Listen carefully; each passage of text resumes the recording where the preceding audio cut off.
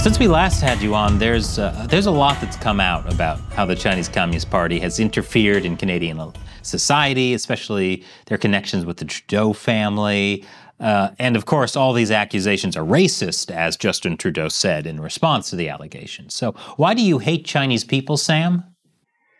Well, I'm thinking back to our last conversation, and at that time you asked me, what's really going on with the Trudeau government? Do they seem to be a little bit friendly, to some folks in mainland China? Why aren't they acting? And at that time, I was connecting some dots with you guys and saying, well, the full story isn't in yet, but it's starting to look like something may be a little bit off. But to your question, look, let's be very straight up. I've said it before. For Justin Trudeau to say that scrutinizing the interference of the Chinese Communist Party in diaspora communities, where these police stations are surveilling people on the soil in America, in Canada, New York, Boston, Toronto, Vancouver, for him to say it's racist, look, that is Ministry of State Security propaganda.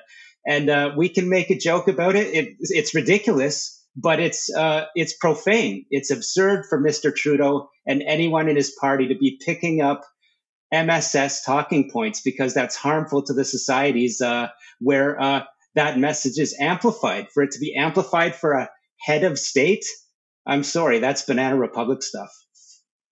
And so you said, last time you were kind of connecting some dots about the Trudeau family in China. What has come out now that you can definitively say?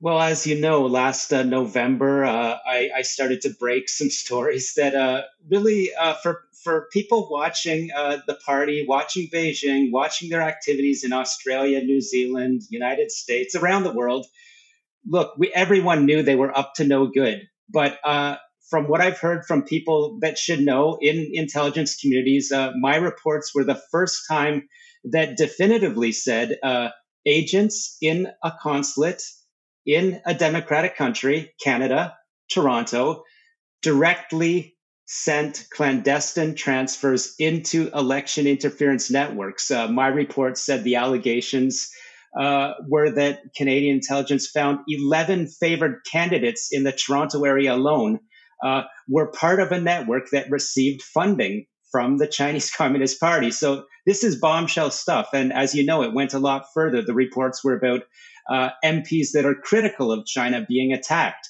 There's been many more follow reports since my first one, but where are we? The Trudeau Foundation, that is this family foundation that coagulates around the Trudeau family, allegedly has received in the order of about over 100,000 American US dollars from an entity connected to the Chinese Communist Party. So this is another news organization in Canada followed up on some information I had also been told of, that a consulate official reached out to a tycoon and suggested that they get a donation into this Trudeau Foundation, which of course is in no way connected to the current prime minister, is the claim. That sort of story there's been a lot of holes have come out in that story in the past few months. Well, so $100,000, I mean, for the Trudeau family, like, that's not that much. That's just, another Maserati. It's another Maserati, or if you're in Vancouver, McLaren is a very popular car for the princelings and the people that are connected to the party. That is the Beijing party, but information is surfacing the Liberal Party as well through donations.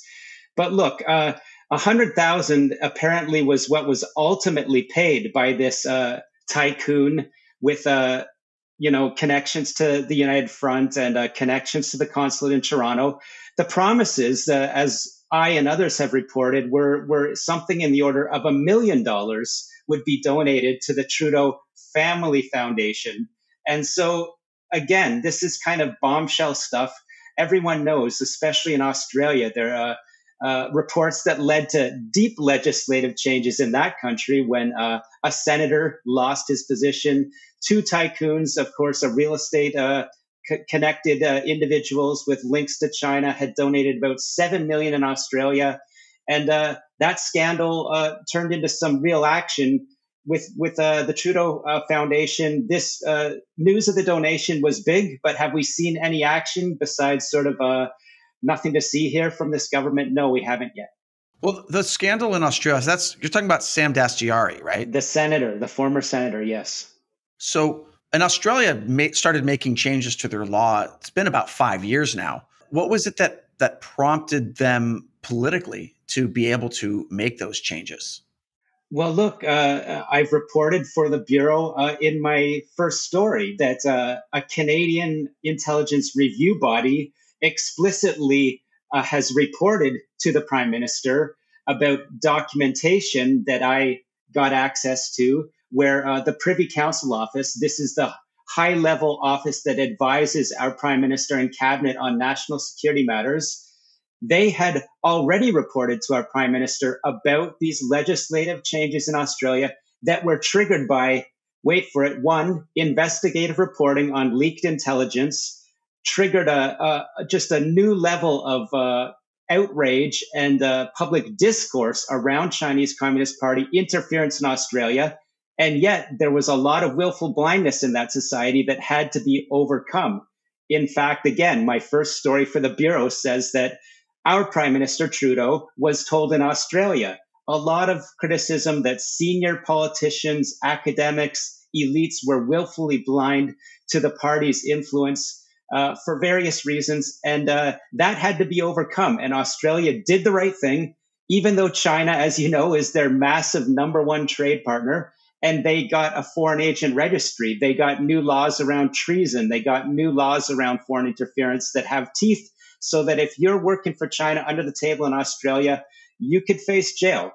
In Canada, again, my first report for the Bureau said Mr. Trudeau was advised, you should look at these types of reforms in Australia. 4 years ago, he was told that, and nothing has happened. And I believe, guys, that is why whistleblowers came to me last year with the documentation explaining, look, it's being reported up in Canada's government how bad the situation is, and nothing's happening.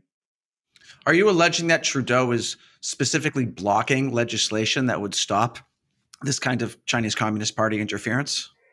It wouldn't be myself alleging it. It would be whistleblower sources concerned about Canada's national security that are suggesting, as my reports have shown for the past about 6 months now, maybe more, that report after report since at least 2017, probably before, has been going up to the highest levels in the Trudeau government, that China is seeking to influence, fund, criticize, on the other hand, Canadian politicians and elected officials. It's getting worse, and you need to do something, but nothing is happening. So is that an allegation that Trudeau has been willfully blind, just as some of the people in Australia were criticized of being? Look, the facts are starting to point this way. I'm ready to go further than our last conversation. The evidence is this government hasn't acted. Inaction equals willful blindness in this case, I believe.